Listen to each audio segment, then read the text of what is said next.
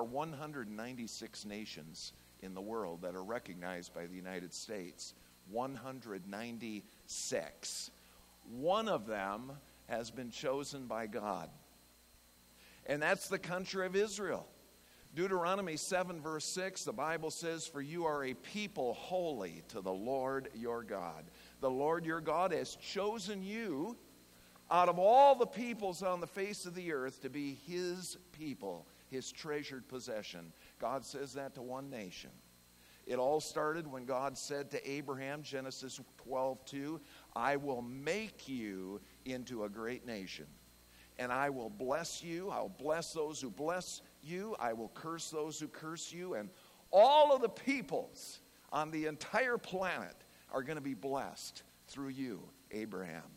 And that is exactly what has happened. Through the line of Abraham, Jesus was born. Salvation came to the world. Through the line of Abraham, the Bible has been written. And the Bible has been preserved. Every author of Scripture, with the possible exception of Luke, is a Jew. My mentor, seminary advisor, Dr. David Larson, called the Jew, he says, the Jew is God's timepiece. If you want to know what God's up to, you just keep your eyes on Israel. For Israel is the key to history. It's the key to prophecy. Dr. Larson said primarily, this is true because of Daniel chapter 9. Because Dr. Larson calls Daniel chapter 9 the backbone of biblical prophecy. So you picked a good Sunday to come to church. You see, God intended right from the start, the nation of Israel was to be an object lesson to us. In Deuteronomy 6:6, God said, "Observe my laws, Israel, observe them carefully, for this will show your wisdom and understanding to all the other nations, who will hear about all these decrees and say, surely this great nation is a wise and understanding people." Did they keep God's laws? We know they didn't, right? Not even close. And because of that, Deuteronomy 28, it says, "Then the Lord will scatter you among the nations from one end of the earth to the other." You ever wonder why there's Jewish colonies in virtually every nation on earth? Because of this verse, God scattered them. Among those nations you will find no repose, no resting place. The Jewish people would never find rest wherever they went. If you watched any movie about the Holocaust, you know this is true. You have watched this with your own two eyes. And the fact is, it wasn't just the Nazis that hated the Jews. It wasn't the first time. It won't be the last. There have been 87 nations down through history that have driven the Jewish people from their borders. 87 nations. In the last century, we've seen a miracle happen. In Deuteronomy 30, verse 4, God promises to the Jews, he said, "O Israel, even if you have been banished to the most distant land under the heavens, from there the Lord your God will gather you and bring you back." Reminds me when I was talking to one of the ladies at the hotel when we were checking in Israel the last trip. I always ask them, "What's your story? Where are you from?" She said, "I'm from Uruguay." Uruguay. I had to think about it. Where in the world's Uruguay? Well, it's over there by Brazil, you know. I mean, that's the way. Everybody from Israel, they're all from different places, and they've come back. He will bring you to the land that belonged to your fathers, and you will take possession of it, and he will make you more prosperous and numerous than your fathers. And folks, we have seen this in the last century. Millions of Jews from every corner of the planet returning to Israel. 1948, the nation of Israel is reborn. Jesus said, now learn this lesson from the fig tree. As soon as its twigs get tender, its leaves come out, you know that summer's near. Even so, when you see all of these things, you know that it is near. You know that it is right at the door. You see, the fig tree throughout the Bible is a symbol of Israel. Jesus cursed the fig tree in Matthew chapter 21. You know why? Because the nation of Israel rejected Jesus when he came the first time.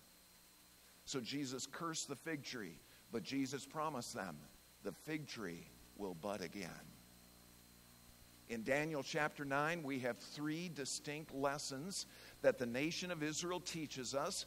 All of them are tied to a specific point in time, and we're going to study them as they unfold in this chapter. The first lesson is a plea for mercy.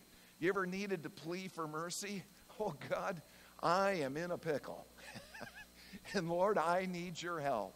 And that's exactly where Daniel was in verse 1. It says, in the first year of Darius, I, Daniel, understood from the scriptures, according to the word of the Lord, that the desolation of Jerusalem would last 70 years. So I turned to the Lord God. I pleaded with him in prayer and petition, in fasting. Have you ever prayed like that? You prayed like that with sackcloth, ashes, fasting? I prayed to the Lord my God, and I confessed. Now, Daniel was only a teenager when the prophet Jeremiah had made a stunning prophecy. Chapter 25 of Jeremiah. Jeremiah said, this whole country is going to become a desolate wasteland, and these nations will serve the king of Babylon for 70 years. Jeremiah made this prophecy 605 BC. 66 years later, fall of 539 BC, Babylon falls to the Persians. Now, in the first year of the reign of King Darius, he's not a teenager anymore. He's in his mid-80s. He's in his mid-80s. And he has his calculator out. The 70-year prophecy is about to end. Now, before we go any further, I want to point out that numbers, very important to God. After all, Daniel says in verse 2, I, Daniel, understood from the scriptures that the desolation of Jerusalem would last 70 years. How did he know that? From the scriptures. The Bible's full of numbers. There's even a book of the Bible named Numbers. So let's be clear. There is a place for studying numerical patterns in the scriptures because they reveal to us the way that God works. You see, there is a double fulfillment of this prophecy. This is so exciting. You can trace the people or you can trace the temple of Israel. How about the people of Israel? Okay, let's look at that first. Daniel was among the first group of exiles from Israel to be brought to Babylon, 605 BC. 537 BC, 68 years later, King Cyrus grants permission for the Israelites to return. The next year, 536, at the beginning of the 70th year of captivity, they began to return. Isn't that exciting? Now, the second fulfillment, you can trace the temple of Israel. The temple was destroyed in 586 because, you see, Nebuchadnezzar came 3 times to come against Jerusalem. And the first time, Daniel was among those who left. That was 605. The last time was in 586 BC, and Nebuchadnezzar had just had it, and he destroyed the temple. But listen to this. In 516 BC, exactly 70 years later, the new temple was completed, and it was rededicated to the Lord. Does God keep his word? Now, do you know why the Israelites were punished for 70 years? You see, way back in Leviticus 25, they had been commanded to rest the land every 7th year, the Sabbath rest for the land. By the way, that's very healthy for the soil. And a lot of farmers, you grew up in a farming background, you know you leave the fields fallow certain periods of time because it rejuvenates them, it restores them, it revitalizes them. But Israel had stopped doing that around the time that the city of Shiloh was destroyed in 1094 BC. Now, 2 Chronicles 36:21 tells us this. So God, because they wouldn't give the land a Sabbath rest, God says, I'm going to do it for you. And God spoke to the prophet Jeremiah, chapter 7, verse 14. He said, what I did to Shiloh, I destroyed them, I'm going to do to you. because you disobeyed my commands. And again, we see how this is fulfilled with great precision. In the 490th year after Shiloh was destroyed, it was 605 BC, Babylon conquered Israel in that very year. Sure enough, the land of Israel sat idle for 70 years. 1 year for each of the Sabbath years they had neglected for 490 years. Is that exciting?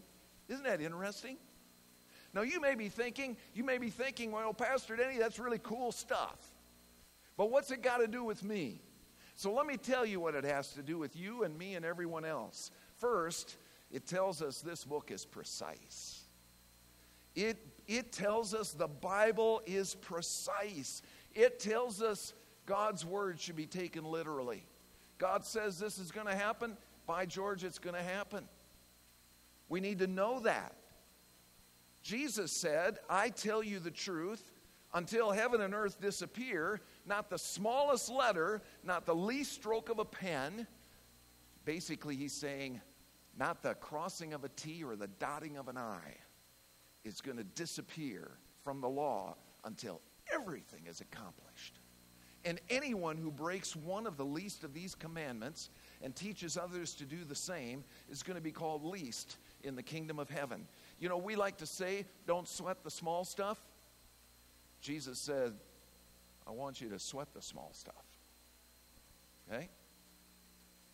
I'm watching. Don't fudge the truth. Don't cheat on your taxes. Don't dabble with pornography. Don't flirt with someone who's not your spouse.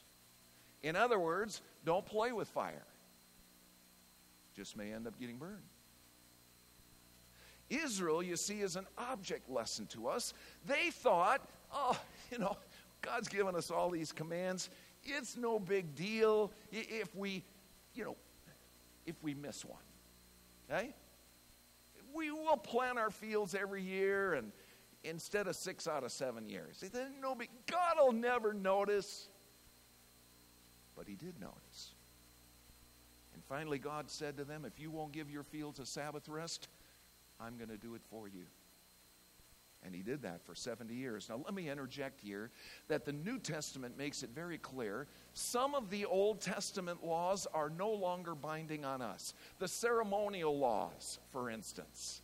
All of these festivals and feasts, they were fulfilled in Christ. The judicial laws pertaining to Israel, all the cleanliness laws, you got to wash your hands at this time and so forth. All of those were fulfilled in Christ. But the moral laws transfer. They're all reinforced in the New Testament. They're taught in the New Testament. They're binding on us. Now in Daniel chapter 9, Daniel is coming to grips with what has happened to his beloved people Israel.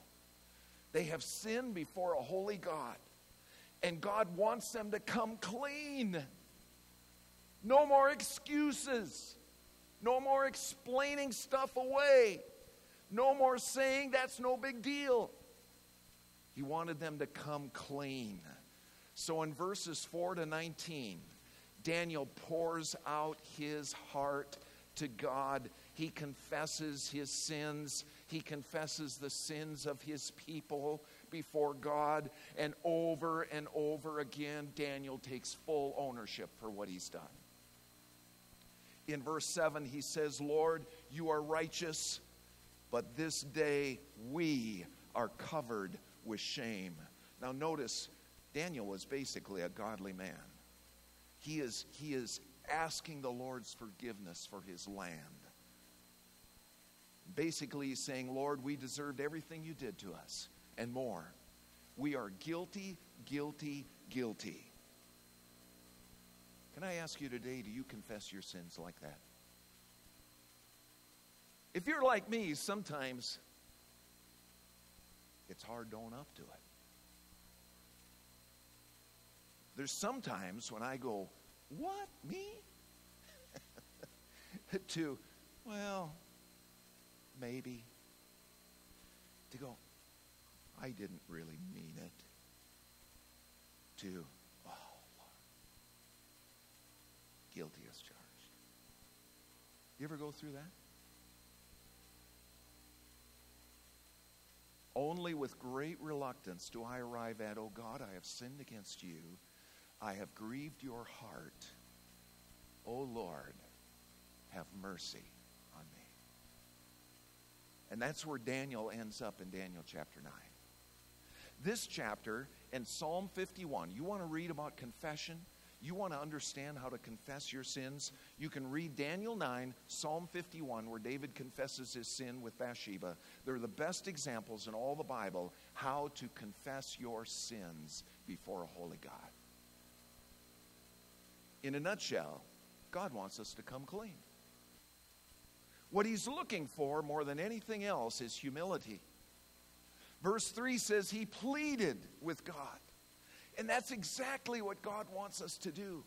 In verse 18, Daniel says, we do not make requests of you because we are righteous, but because of your great mercy. Let's move to the second lesson. Second lesson we can learn from the nation of Israel, Daniel chapter 9. The second lesson is this. The second lesson focuses on a person of hope after 483 years of expectation. The prophets, the people of God, looked for their Messiah to come. I want to ask you today, are you looking for the Messiah to come? Because God is pleased with that. We are to eagerly await him. Are you looking for the Messiah to come, to return to this earth? That's a good thing. It's honored in Scripture. Verse 23, it says, as soon as you began to pray, an answer was given. 77s are decreed for your people, your holy city, to finish transgression, to put an end to sin, to atone for wickedness, to bring in everlasting righteousness, to seal up vision and prophecy, and to anoint the most holy. Now, I love it when it says, as soon as you began to pray. Isn't it neat to know that God begins to move the moment we begin to pray? As soon as you began to pray, an answer was given. Isn't that beautiful? I am convinced that very little of spiritual significance happens apart from prayer. Pastor Jeff and I, we're praying all day long. We go into each other's office maybe a half dozen times a day, and we talk about something we're facing, and we say, you know what? We don't know what to do. We don't know what to do. But he knows. And so we bring it to prayer. Lord, help us to see this clearly. Help us to have your mind and heart. Help us, cause us to do the right thing with regard to this matter. We need to be people of prayer. That's why the Bible commands us in everything, it says, by prayer and petition, with thanksgiving, present your request to God. When are we supposed to do this? We're supposed to do it in everything. It's nothing too small. That's why it's so important to never, ever give up in praying for things. You pray for everything. When our dog was sick, we prayed for the dog. Does God care about a dog? I think he does. Created the dogs. You know? Our dog, Izzy, was dying, 5 years old. She lived another 5 years. Healed her. So, in everything, by prayer and petition, with thanksgiving, present your request to God. When are we supposed to do this? Everything. That's why it's important to never give up praying for things. Outwardly, it may look like nothing's happened, but if we could see, if the veil was pulled back, we would see things starting to move.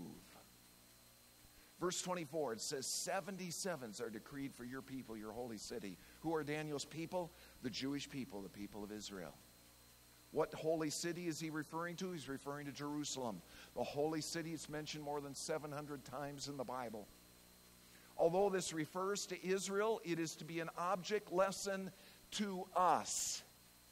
490 years were set aside for Israel, the Jewish people, for 6 things to happen. The first 3 are negative: to finish transgression, to put an end to sin, to atone for wickedness. I believe those 3 prophecies referred primarily to the first coming of Christ. At the cross, Jesus dealt a decisive blow to sin. Jesus said, "It is finished." All sinners can now find immediate, eternal forgiveness for all of their sins, past, present, and future. Those first 3 were fulfilled in the first coming of Christ. The last 3 are positive to bring in everlasting righteousness. Do we have everlasting righteousness right now? We don't, do we? We got a lot of sin in the world. Okay? But there is going to be a day when God's going to bring in everlasting righteousness to seal up vision and prophecy. Have all the visions and prophecies been fulfilled? No, they haven't. To anoint the most holy, you have to have a temple to anoint it. We don't have a temple right now. These 3 are about the future. They're about the second coming of Christ. They're about his return to the earth. He will usher in his millennial kingdom, a 1,000-year reign of Christ. Jerusalem will be its capital. And if you're a believer, you're going to be there. So when is this going to happen? Now look at verse 25. It says, "Know and understand this, from the issuing of the decree to restore and rebuild Jerusalem." We know when that was. It was on March 5th, 444 BC. Until the anointed one, the ruler, comes. When Jesus Christ entered on Palm Sunday, first time that he was acknowledged as the anointed one. Hosanna, they said. First time in the Bible where that took place. Publicly acknowledged as the Messiah. That date was March 30th, 33 AD. The Bible says from March 5th, 444 BC to March 30th, 33 AD, there will be 7 sevens and 62 sevens. That adds up to 69 sevens, or 483 years. The book of Daniel and the book of Revelation they both calculate a year as 360 days, which was the most common way of reckoning time in the ancient world. Now it is interesting that this time span, from the decree of Artaxerxes to rebuild Jerusalem to Palm Sunday entry of Jesus into Jerusalem, is exactly 173,880 days. It is exactly 483 years if you use 360-day years. Now, I don't know about you. I find that impressive. In fact, I can remember sitting in my seminary classroom at Trinity on the north side of Chicago. I can virtually remember where I was sitting in that classroom. Dr. S. Lewis Johnson was walking us through this passage of Scripture, and the whole class sat there stunned. Sir Robert Anderson, a detective at Scotland Yard, was the first scholar to connect the dots of that prophecy. Dr. Harold Honer of Dallas Theological Seminary revised it by 1 year because it had become increasingly clear that Jesus was crucified in 33 AD, not 32 AD, as Sir Robert Anderson had thought. Now let's just stop for a moment. Think about this.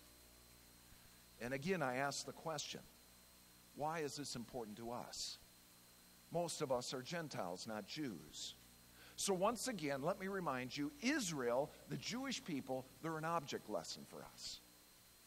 God wants us to look for the coming of the Messiah with great expectation, just like they did. The Bible says in 1 Peter 1:10, this is talking now about the first coming of Christ. It says, concerning this salvation, the prophets searched intently and with the greatest care, trying to find the time. Are there people looking for the time of Jesus' arrival today? Yes, there are. And the circumstances to which the Spirit of Christ was pointing when he predicted the sufferings of Christ and the glories that would follow. They were looking for signs of the first return of Christ. And then 1 Peter 1:10 says, even angels longed to look into these things. See, when Jesus came the first time, there was messianic fever in the air. And that's what drove the Magi, the wise men, from their homes in Persia all of the way to Jerusalem so they could see the newborn Messiah. The Magi were brilliant men. They studied under the Jewish prophets, including the writings of Daniel. The Magi. Where is Daniel writing this from? Probably writing it from Babylon, but now the Persians have conquered the Babylonians, right? Where did the Magi come from? Most likely Persia. They studied these writings, and you know what? They did the math. 483 years after their own Persian ruler, Artaxerxes, issued his command to rebuild Jerusalem, they knew the Anointed One was coming. So they did the math. And I think they were looking for the star before the star got there. And when the star got there, they dropped everything, and they traveled about 1,000 miles to see the baby who was destined to be the King of Kings. Isn't that exciting? You see, that's the same zeal God wants us to have. You go to Philippians 3:20, it says God wants us to eagerly await the return of our Messiah. When Jesus returns, he wants to see us on our tiptoes, ready to meet him. Now that brings us to the third lesson we can learn from the Israelites. Third lesson looks ahead to the promise of glory. The day when all the wrongs will be made right. Unfortunately, there would be 7 years of tribulation before that happens. And that's what the third lesson is all about. Look at verse 26. After the 62 sevens and the 7 sevens, that's 483 years. After that takes place, the Anointed One will be cut off and will have nothing. Who is the Anointed One? It's Jesus. He was crucified. Everyone abandoned him. And you know what? He was flat broke when he died. They even auctioned off his clothes. You know? He had nothing. So he had nothing. He was cut off. He had nothing. The people of the ruler who will come will destroy the city and the sanctuary. This refers to another ruler who will come after Jesus. We know that the Antichrist will arise out of the Roman Empire because of this verse. It was the Romans who destroyed Jerusalem 70 A.D. and completely leveled the temple so that not a single stone sat upon another. So we flash forward from 70 A.D. all the way to our present age because it refers to the end times. It says, the end will come like a flood. War will continue until the end, and desolations have been decreased. Do we see a lot of wars today? Do we see a lot of desolations, a lot of unusual times of upheaval?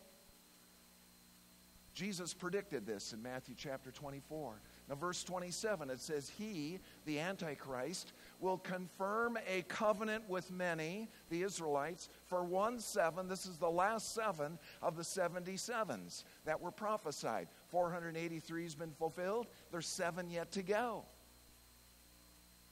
In the middle of the 7, the Antichrist will make a treaty with Israel. That will start the 7 years. In the middle of the 7, he will put an end to sacrifice and offering. He's going to commit a sacrilege in the temple. On a wing of the temple, he'll set up an abomination that causes desolation until the end that is decreed is poured out on him. The Antichrist is going down. He's going down. So right in the middle of this 7-year treaty with Israel, the Antichrist is going to commit a great sacrilege in the newly rebuilt temple in Jerusalem. So the temple has to be there. And the moment he does this, the moment he commits this sacrilege, the clock begins ticking. 1,260 days remain, 3.5 years. And Jesus warns there will be great distress, unequaled from the beginning of the world until now. Jesus points to Daniel's prophecy as the seminal event that unleashes hell on earth, his wrath on earth. Now that's the bad news. The good news is this: God's going to use that time of intense suffering, and He's going to drive the Jewish people to Himself in large numbers. We see the Jews starting to come to Jesus today in larger numbers, but they will come in masses at that time. Now here's what happens next. The prophet Zechariah, chapter 14, assures us that God is going to take this faithful remnant of Jews. He's going to make them the centerpiece of His 1,000-year millennial reign. And if you're a believer, you're going to be there. And it's going to be a wonderful time on this earth, because the Bible says the lion will lie down with the lamb. I close with this. It's also another piece of good news. It's really good news for us, the Church of Jesus Christ, that He calls His bride.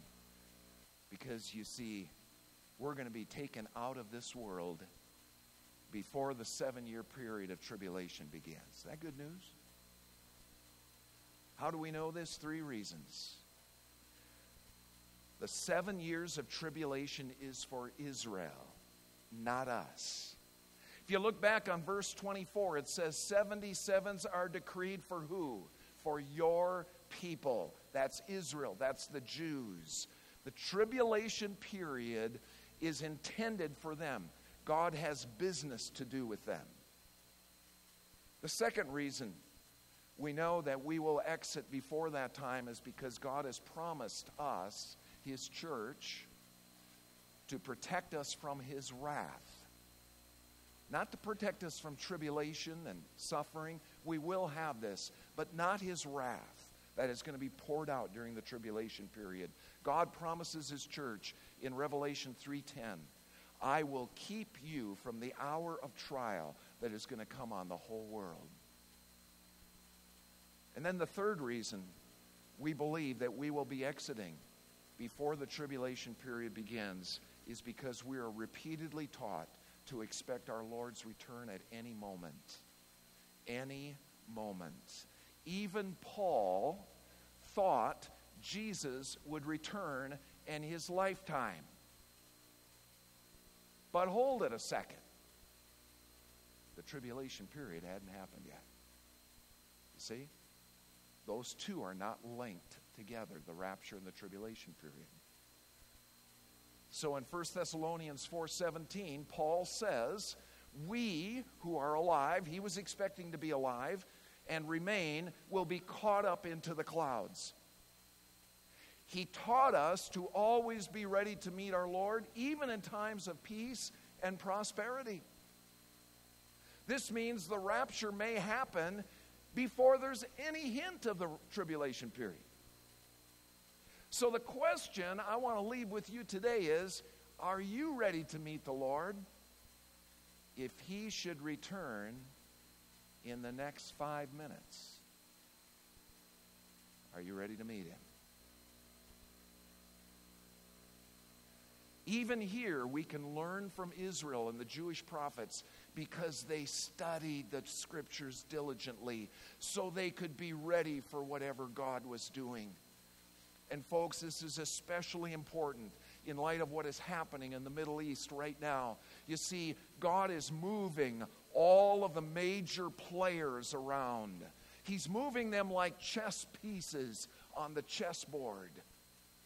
The last decade has been a decade of great turmoil for the nations that comprised what was the Roman Empire, mostly in Europe.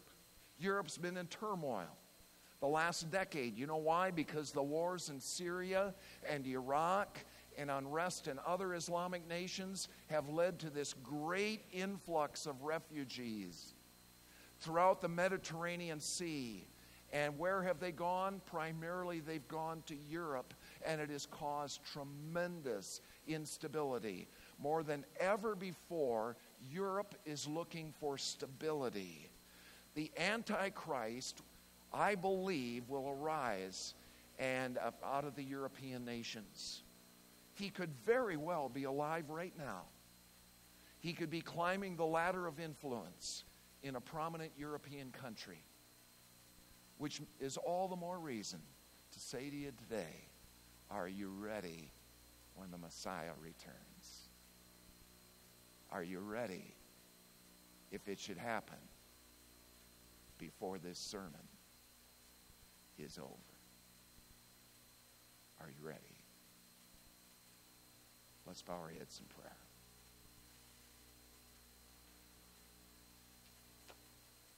As our heads are bowed, throughout the Bible,